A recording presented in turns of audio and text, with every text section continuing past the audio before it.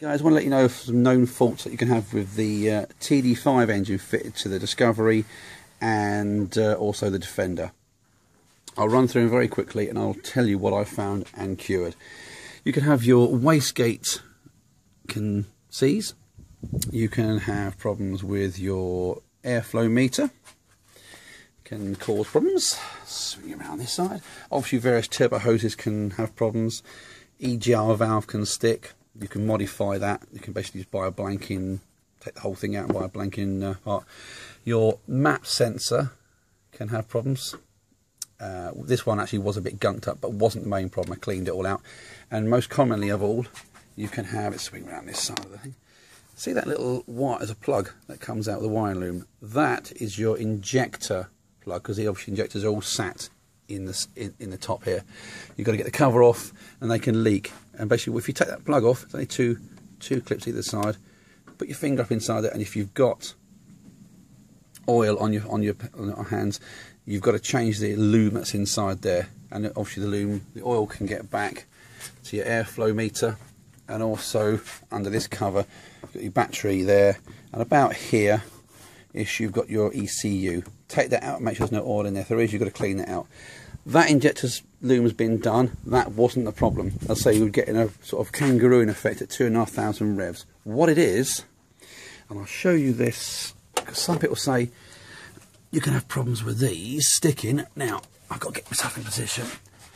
Let's make sure you can see it. I've got to push quite hard, because now that's working fine, because that turbo's not even 6 months old.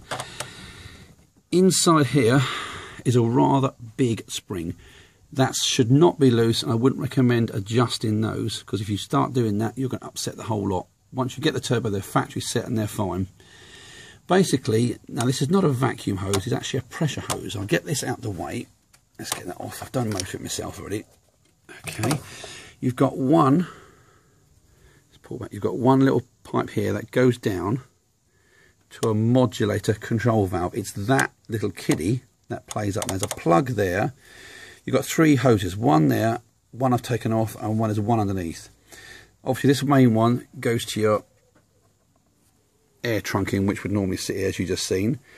The second one that is there, it's not there now, would go up to the turbocharger. And the third one, if you follow this main outlet, that's your inlet, that's your outlet. It goes underneath, under the power steering pump, up to the turbo intercooler. On the metal part, I don't know if you can just about see it there, there's another, oh, hands all shaking, that's the pressure in. If you basically, you can either change that valve, costs about 20 quid, or what our local 4x4 centre have said, they've done a lot of these, the Defender hasn't got that valve. So what they said is just basically leave the plug on, leave that wire in, that pipe onto the inlet side, and basically disconnect the pipe sort of down here and join that pipe. So disconnect it there, join that pipe up directly to the turbo. So basically you're bypassing that modulator. That's exactly what I've done with this nice big bit of pipe. Since I've done that, I've given it a road test. As you see, I haven't even put it back together again. Our performance has come back to normal, and it is now running sweet as a nut, and it is driving with such power. It's unbelievable.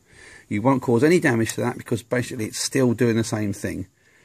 I had some fault codes in the vehicle, but they didn't bring the light on. So what I did, I've just cleared them all down. You might not be able to do that, but certainly if you do what I've just done there and join that back up, you will find immediately your performance is back to normal.